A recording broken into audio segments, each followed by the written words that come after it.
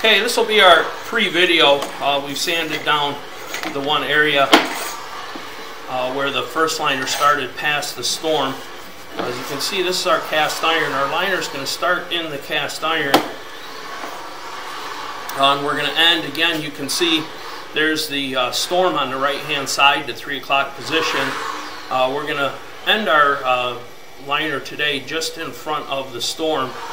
But as you can see, we did just that little bit of sanding on the liner here. As you can see, it's good, nice and smoothed out, ready to go. We will do a final video once the job is complete.